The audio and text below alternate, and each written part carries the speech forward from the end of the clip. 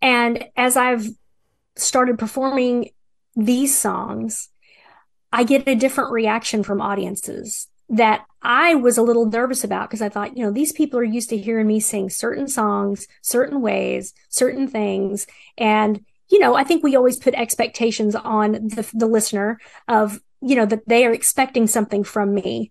And if I go do this other thing, they may not like me anymore. Hmm. And that's scary. But what I have learned, thank God, is through these songs, people come up and instead of saying, "Oh, you have such a nice voice," or something like that as a compliment, it's, "Oh, that song made me think about this," Hmm. or "I went through something like that," or "Thank you for talking about that in your show," because it's become more of a storytelling show that I do.